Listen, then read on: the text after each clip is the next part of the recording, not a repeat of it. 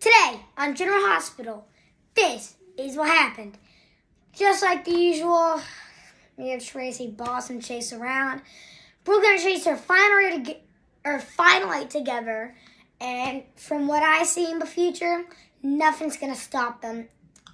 From what I see, but we got Brooklyn's grandmother. We got Tracy Quartermain, the bossy. I don't know how. I just don't know. Tracy just stopped Brooklyn and Chase's kissing, and Tracy said, isn't this nice? Chase, may you please go get me it's a very long and weird name for some sort of drink, and Brooklyn got one too. So Chase goes to the counter to order the drinks, and then Jordan's sitting there holding her ring from when she and Curtis got married. And Chase said, anything wrong, Commissioner? Jordan said, no.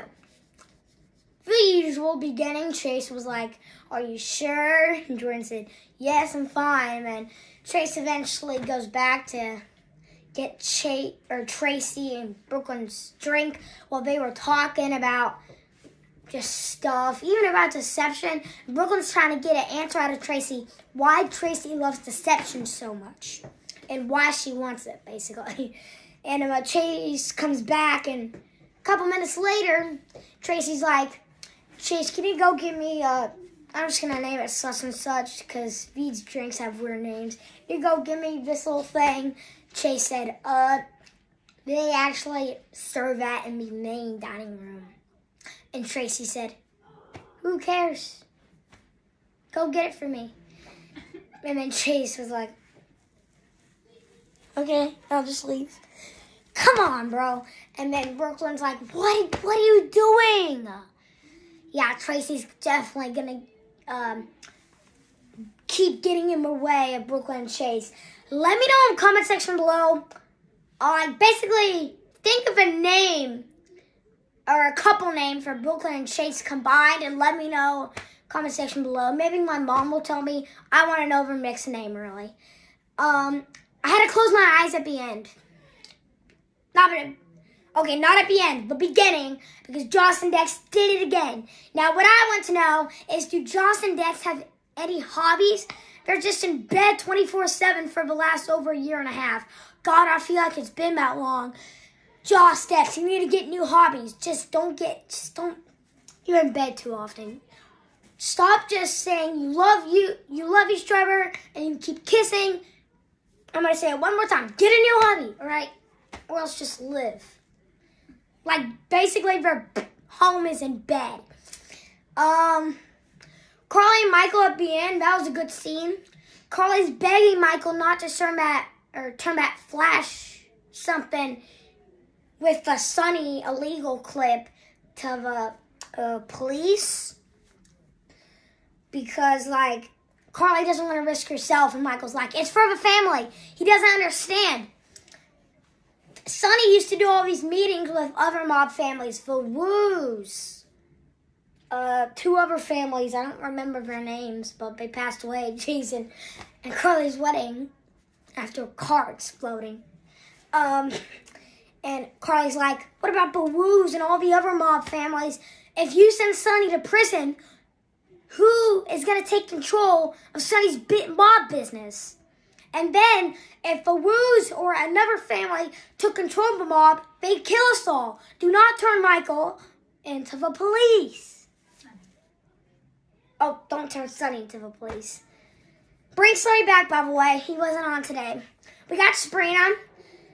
Trina's like, let's turn this evidence into the PCPD so we can, yay, take Esme down into Pentonville. Spencer's like, whoa, Trina, stop right there. Spencer stopped Trina because Spencer told Trina about when he and Victor were talking. Victor said he wanted to kill Esme, and Spencer's like, no way. This was in the past. This was Spencer telling Trina.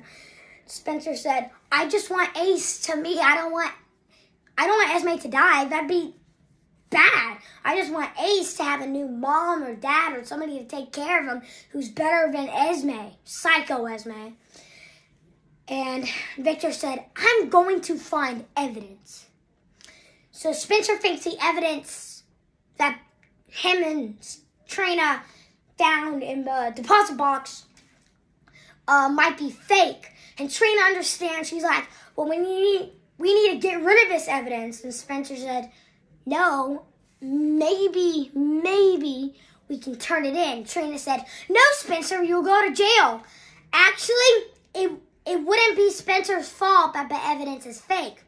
Victor is one. We don't even know if the evidence is fake or not. But Spencer's saying Victor is the one who, faked the evidence. So then, it wouldn't be Spencer's fault, and he wouldn't go to jail that the evidence is fake.